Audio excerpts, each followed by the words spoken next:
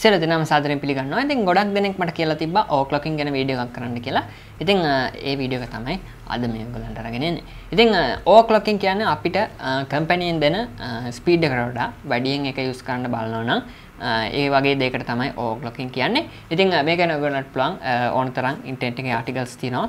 ඒක ගැන බලන්න. ඉතින් අද මම කියන්නේ කොහොමද ඕවර්ක්ලොකින් කරන්න කියලා. ඉතින් මේකට අපිට අවශ්‍ය වෙනවා ඕවර්ක්ලොකින් කරන්න පුළුවන් හાર્ඩ්වෙයාර්ස්. ඉතින් ඉස්සෙල්ලාම අපි මේ වගේ හાર્ඩ්වෙයාර්ස් තෝරගන්න ඕනේ. ඉතින් මේක තරමක් මිල අධික දෙයක්. ඉතින් ඒ වුණාට අපිට මේකේ වාසි තියෙනවා, ඒ වගේම මේකේ අවාසි තියෙනවා. ඉතින් මේ හැම දෙයක් ගැනම හිතලා අපිට පුළුවන් ඕවර්ක්ලොකින් කරන්න පුළුවන් හાર્ඩ්වෙයාර්ස් තෝරගන්න. ඉතින් ඕවර්ක්ලොකින් කරන හાર્ඩ්වෙයාර්ස් ගැන කිව්වොත් අපිට පුළුවන් CPU එක, ඒ වගේම RAM එක, ඒ වගේම graphics card එක. මේ වගේ දේවල් අපිට පුළුවන් සාමාන්‍ය භාවිතයේදී ඕවර්ක්ලොකින් කරන්න. ඉතින් අපි බලමු මේ ඕවර්ක්ලොකින් process එක කොහොම වෙයිද කියලා.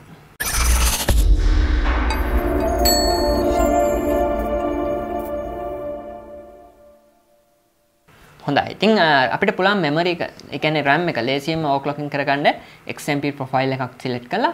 ඉතින් ඊට පස්සේ අපිට පුළුවන් graphics card එක අපිට හම්බෙන graphics card එකේ software එක use කරලා ඕවර්ක්ලොකින් කරගන්න. ඉතින් මේ දෙක අපි පස්සේ බලමු. ඉතින් කොහොම වුණත් අද කතා කරන්න යන්නේ CPU ඕවර්ක්ලොකින් ගැන.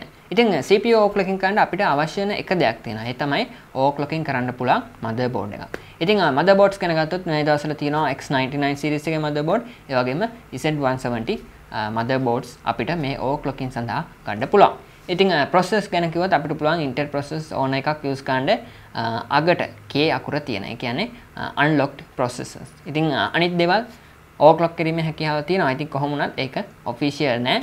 ඉතින් ඒකෙන් වෙන හානි සඳහා සමහර විට warranty claim එකක් එහෙම හම්බෙන්නේ නැති වෙන්න පුළුවන්. ඉතින් කොහොම වුණත් අපි දැන් බලමු කොහොමද CPU overclocking එක කරගන්නේ කියලා. මේ overclocking process එක අපිට කරන්න පුළුවන් BIOS වලින්. ඉතින් අපි machine එක on වෙන වෙලාවට අපිට පුළුවන් delete එහෙම නැත්නම් F2 motherboard එකේ හැටියට select කරලා මේ overclocking කරන්න. ඒ කියන්නේ BIOS වලට අපිට යන්න පුළුවන්. ඉතින් Asus board වල මේ විදිහට අපිට පුළුවන් BIOS interface එක බලා ගන්න. ඉතින් මේකේ පාට දෙකක් තියෙනවා ගොඩක් වෙලාවට. ඉතින් මේ පාට දෙකෙන් එකම විදිහට තමයි තියෙන්නේ. ඉතින් මෙතන devices ටික පෙන්නනවා. ඉතින් මෙතන informations වලින් අපිට බලා ගන්න පුළුවන් තියෙන motherboard එක, ඒ වගේම processor සහ ඒක දැනට run වෙන speed එක.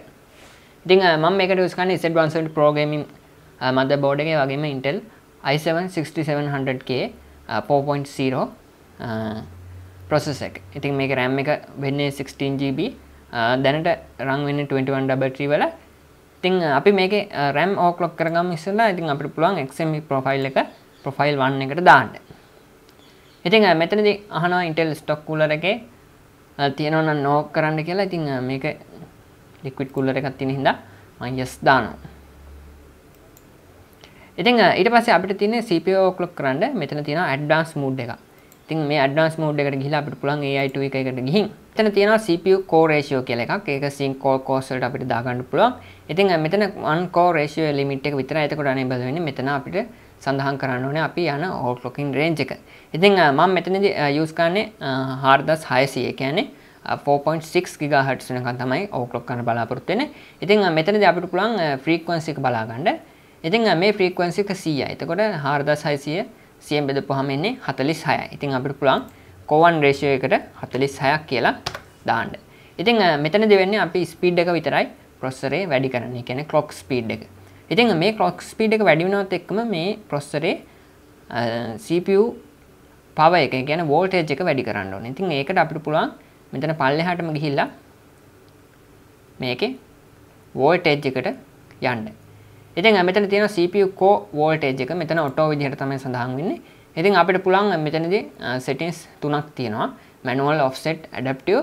ඉතින් මම මෙතනදී manual mode එක තමයි තෝරගන්නේ. මොකද අපි මේක manual mode එකට overclock කරන්න තමයි බලාපොරොත්තු වෙන්නේ.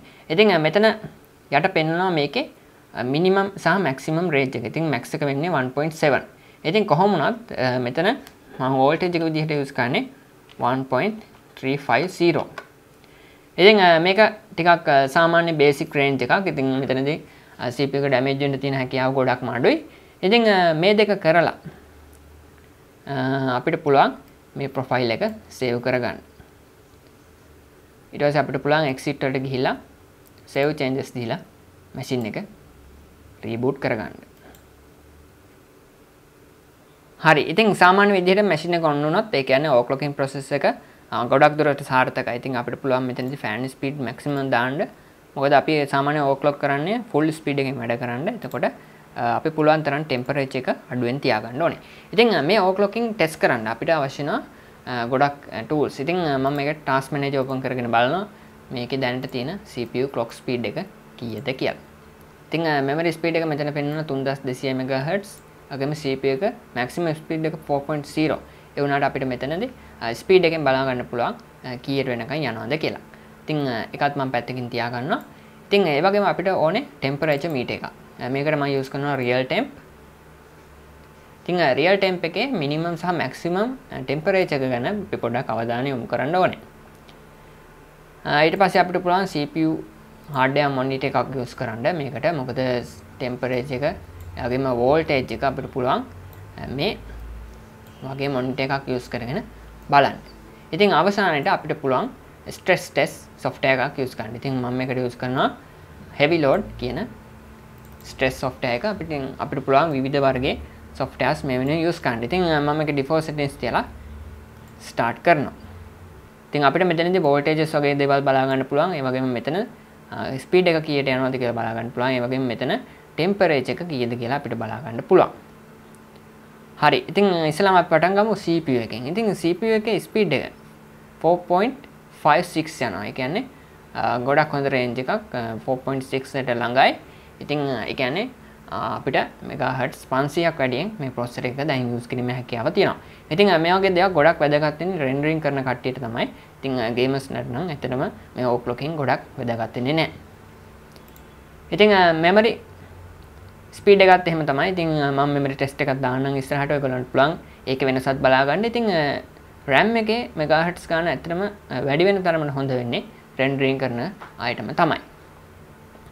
ඉතින් ওই විදිහට තමයි වෙන්නේ. ඉතින් ඇත්තටම මේක පැයක් දෙකක් පැය තුනක් එහෙම නැත්නම් දවසක් මේ විදිහට අපිට පුළුවන් මේ PC එක ටෙස්ට් කරන්න කොහොමද මේකේ තත්ත්වය කියලා.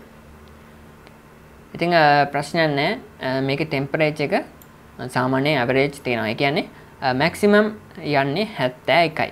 ඉතින් සාමාන්‍යයෙන් 60 65 වගේ තමයි අපිට normal විදිහට ගන්න පුළුවන් normal cooler එකක් use කරලා. ඉතින් අපිට පුළුවන් radiator එකක් තියෙන liquid cooler එකක් use කරොත්. ඒ කියන්නේ all in one liquid cooler එකක් use කරොත් අපිට පුළුවන් වෙනවා සාමාන්‍යයෙන් 65 75 වගේ range එකක් යන්න.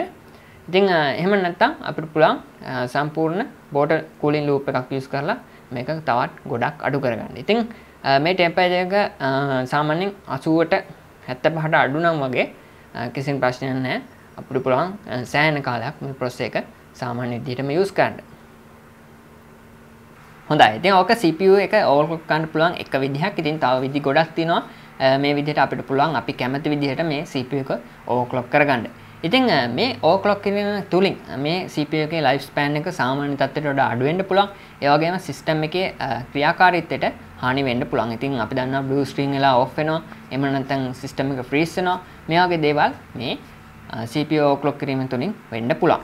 ඉතින් ඒ වගේම තමයි මේකේ සමහර විට damage වුණොත් warranty ගැනීමේ නොහැකියාවකුත් තියෙනවා. ඉතින් කොහොම වුණත් අපිට පුළුවන් සාමාන්‍ය තත්ත්වයට ඒ කියන්නේ හොඳ range එක overclocking එකකට ගියොත් මේක සෑහෙන කාලයක් use කරන්න. වැදගත්ම දේ තමයි මේකට ගැලපෙන hardwares තියෙන්න ඕනේ. motherboard එක, processor එක, ඒ වගේම power supply එක. අපි දන්නවා මේකේ voltage වල ගොඩක් ලොකු effect එකක් තියෙනවා මේ overclocking වලට. ඉතින් ඔය ගැන තමයි කියන්න හිටියේ. ඉතින් මේ ගැන මගහැරෙන දෙයක් තියෙනවා නම් එහෙම නැත්නම් දැනගන්න දෙයක් තියෙනවා නම් ඔයගොල්ලන්ට පුළුවන් RuwanTech Facebook page එකට message එකක් දාලා ඒ ගැන අහන්න. ඉතින් ඔයගොල්ලන්ට පුළුවන් මගේ YouTube channel එක subscribe කරන්න. ඉස්සරහට මේ වගේ videos බලන්න. ඒ වගේම මා social media follow කරන්න පුළුවන්. Facebook, Twitter, Instagram, Google+. තවත් අලුත් වීඩියෝ එකකින් මන්ටම හම්බ වෙමු.